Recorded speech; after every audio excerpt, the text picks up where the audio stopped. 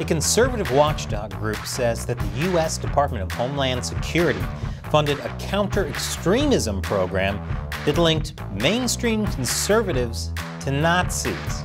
But wait, is that true?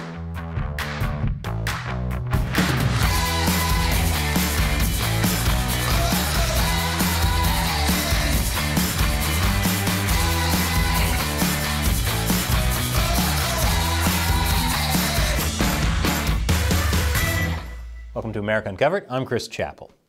Is the Biden administration attacking conservatives and Christians? In this episode, we're going to be talking about how they're getting lumped in together with neo-Nazis, so I'm pretty sure YouTube will demonetize and probably age restrict this episode. The only way we can afford to keep making episodes like this is with your support. You can contribute to America Uncovered on our crowdfunding platform on patreon.com/AmericaUncovered, or our exclusive social media community on americauncovered.locals.com. Links to both are below. So Fox News claims that a University of Dayton program linking Christians, Republicans, and other mainstream conservative groups to Nazis was granted DHS funds under an anti-terror initiative. But is that what actually happened? It's time for another edition of Wait, is that true? Last Thursday, the Media Research Center, a conservative watchdog group, released a report called How Biden's DHS is Weaponizing an Anti-Terror Program Against Conservatives, Christians, and the GOP. Exposed. Catchy title. We could learn a thing or two from these guys. In the report, they said they learned how the Biden administration is weaponizing a government-funded anti-terrorism grant program in an effort to destroy conservatives, Christians, and the Republican Party. Now that's quite an accusation. The program they're talking about is the Targeted Violence and Terrorism Prevention Grant Program, or TVTP. It's a DHS program designed to give money to local organizations to fight terrorism on the ground level. According to the Media Research Center, the TVTP gave money to the University of Dayton to create a program called PreventO. That stands for Preventing Radicalization to Extremist Violence Through Education, Network Building, and Training in Southwest Ohio. Yes, it's not just governments that love to make fancy acronyms. Even universities are obsessed with it. According to the Media Research Center, the University of Dayton used grants from TVTP to create the infamous PreventO program, which in turn hosted a series of events that maliciously equated mainstream organizations with neo-Nazis and other extremist hate groups. One of the first PreventO events was a seminar called Extremism, Rhetoric, and Democratic Precarity. Precarity means the state of being uncertain. So the claim is that the DHS gave taxpayer dollars to the University of Dayton to create a program that attacked conservatives at a seminar. There's just one problem. The timeline doesn't quite add up. In 2021, the University of Dayton's Human Rights Center held its yearly multiple-day Social Practice of Human Rights seminar, or Sphere 21. Love those acronyms. It was called Between Peril and Potential. This episode is just full of tantalizing titles. The stated goal of the seminar was to address the challenges and opportunities the pandemic has created for human rights advocacy. In actuality, it was a hot mess. Based on the way it promoted things like critical, intersectional, and decolonial feminist approaches, you can definitely tell from the get-go that the seminar approached human rights advocacy from a very leftist perspective. And it had some noteworthy speakers who had plenty to say about right-wing extremism. I'll tell you more after the break. Welcome back.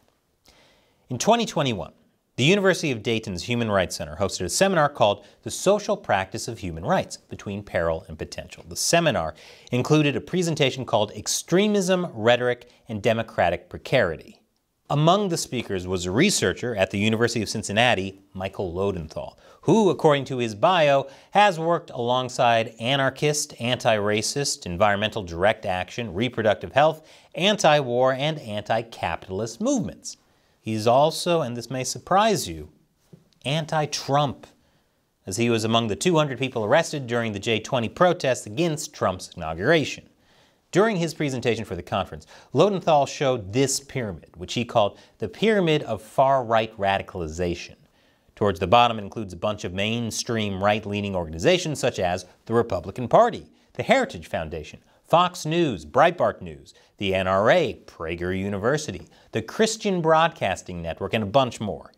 Towards the top, it includes neo-Nazis and white supremacists like the Base and the Daily Stormer. Lowenthal appeared to use the pyramid to create a progression from mainstream conservatism to extremism. This is the modern far right, as articulated by what I think are some smart folk. We have a tiered system here between mainstream conservatism on the bottom, and then what we look at the top, accelerationists and folks who are engaging in active violence. This obviously didn't sit well for a lot of people, especially those like Fox News or the GOP, who found themselves in a so-called tiered system with neo-Nazis. But Lowenthal had a lot more to say. On top of linking the mainstream right to neo-Nazis, Lowenthal practically endorsed leftist canceling in another presentation during the same conference. It was called Patriotism, Pandemic, and Prosperity. But on YouTube, it's just called the White Nationalism Workshop. Interesting choice. In this presentation, Lowenthal spoke about how anti-fascists could contact employers, landlords, commanding officers, school officials, family, and clergy, and pressure financial services, retailers, and service providers to deplatform far-right fascists. Lowenthal also displayed an infographic of how anti-fascists could collect data, identify targets to create dossiers, and disrupt fascists. He even gave specific advice on how to create dummy accounts on social media platforms like Gab, Telegram, and Rumble in order to paralyze movements and manufacture infighting, even if it meant going against the law. And given that he linked fascists to the mainstream right and Christians, you can see how this could be a problem. Other speakers at the seminar also helped blur the line between the mainstream right and fascists. Alexander Hinton, a professor at Rutgers University, who specializes in genocide, compared the Trump administration to the Khmer Rouge, the communist regime that killed a quarter of Cambodia's population. The reason? Trump read a poem called The Snake, which many take to be an allegory to criminal illegal immigrants. Hinton pointed out that the Khmer Rouge called the Vietnamese crocodiles, so there must be a connection. Meanwhile, Nicole Witterschaum of Human Rights Watch accused Florida Governor Ron DeSantis of potentially setting up a personal army to do unspeakable things. Listen to what people are saying, including the extremists. Like, if people tell you what they want to do early on, this is also one of the deep lessons of the Holocaust, you have to listen. I noticed that the governor of Florida today said he wants to develop his own armed state force. I think we need to really listen to him and why he wants to do that. This was in response to DeSantis proposing to revive a civilian volunteer force to help the National Guard during emergencies like hurricanes. Nearly half of all U.S. states have one of these. The speakers clearly have a strong left-leaning bias against anyone right of Stalin. And the seminar was insane, but was it funded by the DHS? I'll tell you after the break. Welcome back. The University of Dayton Human Rights Center hosted a conference where mainstream conservative organizations, including the GOP, were linked to right-wing extremists. But was the conference funded by the DHS? Well, no.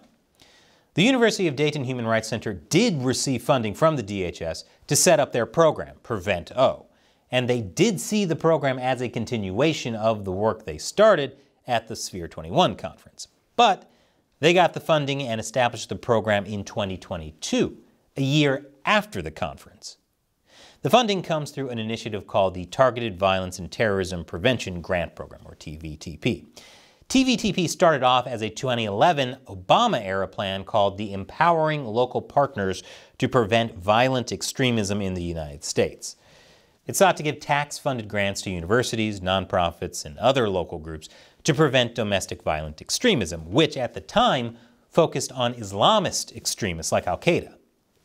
The grants didn't start rolling out until 2016, but then the Trump administration halted the program.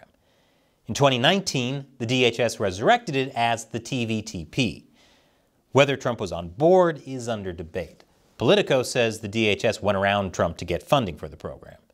During the 2020 presidential race, then-candidate Biden's campaign website vowed that he would end the TVTP to stop it from targeting the Arab American community. And he said he will ensure that programs are properly oriented toward actual threats based on data.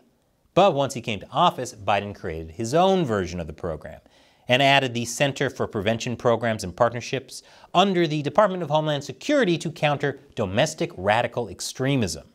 Throughout Biden's term, the TVTP has awarded 80 grants worth $40 million to promote media literacy and online critical thinking initiatives. One of these grants, worth over $350,000, went to the University of Dayton to create Prevento. So, the DHS did fund the University of Dayton's program, and the University of Dayton did host a conference where mainstream conservatives were linked to right-wing extremists, but the funding came after the conference. Don't you feel better? The Biden administration just gave funds to a group that was already linking mainstream conservatives and Christians to neo-Nazis. In response to the Media Research Center's report, Lodenthal told Fox News that the center misinterpreted and misrepresented the diagram, which he didn't make. He said the chart is meant to show that what is termed the right is not monolithic, and that some individuals travel to a path of radicalization, beginning with more mainstream sources. Oh, okay, so it's just saying that Fox News is a gateway drug for neo-Nazis. Got it. He went on to say this point is not controversial, nor is it deterministic. It is not meant to imply that engaging with level 1 inherently leads to level 4. That would obviously be false. But he's definitely implying that involvement with the organization he listed could lead to radicalization. And apparently he also thinks that well-established organizations like the Heritage Foundation, a Washington-based think tank, are in the same category as underground cells of militants. Lodenthal is also implicitly saying that what's not on the list won't lead to radicalization. Try making a pyramid where left-wing organizations like the Democrats and the Huffington Post are on the bottom and Antifa and the Revolutionary Communist Party of the United States are on top. See how people will respond to that. It's pretty dishonest to imply that MAGA is only one step away removed from the Daily Stormer, and that people like Trump and DeSantis are like genocidal maniacs. The seminar is drawing enough negative attention that Lodenthal has made his Twitter account private, and both the University of Dayton and the DHS are now trying to distance themselves from the event. Dayton said, the speakers at the program referred to in the Media Research Center's report are from the University of Dayton's Human Rights Center's Social Practice of Human Rights Conference in the fall of 2021, which had no affiliation with and predates Prevento. They're banking on the fact that the university received the grant in fall 2022. And that's true, but it's also true that its grant application to the DHS linked to recordings of the event. The DHS said it didn't fund, organize, or host the seminar. It also said the pyramid chart was not developed, presented, or endorsed by the department and was not part of any successful grant application. They just gave money to the group after it was already abundantly clear that it was targeting conservatives and Christians. That is not much better. The pyramid was not in the grant application, but the grant application referenced the seminar where the pyramid was presented. Also, a DHS official belonging to Biden's Center for Prevention Programs and Partnerships and TVTP participated and spoke at the seminar. So the DHS was involved even before the grant. Unfortunately, this seems very in line with the ideology of Biden's DHS. The DHS says it does not profile, target, or discriminate against any individual for exercising their constitutional rights protected by the First Amendment. But earlier this month, America First Legal obtained documents showing how the DHS listed pro-life mothers as potential radicalization suspects in a violence prevention training guide just days after President Biden took office. Among a bunch of examples of domestic extremists is a middle-aged, pro-life advocate who is religiously devout. It asks readers to make real-life decisions to address different scenarios with the pro-life advocate. The DHS blames that on a contractor and claims it was created during the Trump administration, but was not further produced, approved, or used by the DHS. But given that the FBI under the Biden administration published a memo targeting radical traditionalist Catholics and linked them with far-right white nationalists, I wouldn't be surprised if the DHS did think pro-lifers were connected with far-right white nationalists. So what do you think of the DHS and its counter-extremism programs? Leave your comments below. And remember that we rely mainly on direct support from viewers like you. If you want to help us deliver nonpartisan news, all it takes is as little as $1 per episode over on our crowdfunding website, Patreon. Visit patreon.com/America Uncovered for more. Click the link below. Once again, I'm Chris Chappell. Thanks for watching America Uncovered.